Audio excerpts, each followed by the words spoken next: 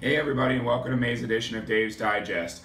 You may notice there's a buffalo in the picture, and the reason for it is I want to share a story with you that was told to me at a very important time in my life, and the buffalo actually hangs on my wall in my office. And if you come down to the office, you'll notice the normal stuff: pictures of my family, pictures of Annapolis, sales boards, and so forth. But the buffalo to me symbolizes something, and the story goes that the Native Americans first noticed that when a storm would come over the Rocky Mountains, the cows and buffaloes would be grazing together, but when the storm approached, they immediately ran in different directions.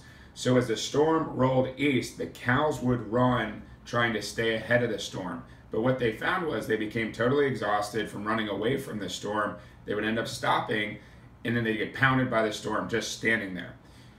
The buffalo were very different. They would turn and head directly west into the storm. They'd take it head on, and it was a shorter approach to actually getting out of the storm. I really like the story. I like the parable. And for me, in my life, it's been very helpful. You cannot help the fact that there's going to be storms in your life. You can only help the way you react to it. So I've always tried to address things and go right at it and turn and run right into the storm. Maybe it helps you. Maybe it's a story you've never heard before. But anyway, if you stop in the office, say hi to the buffalo.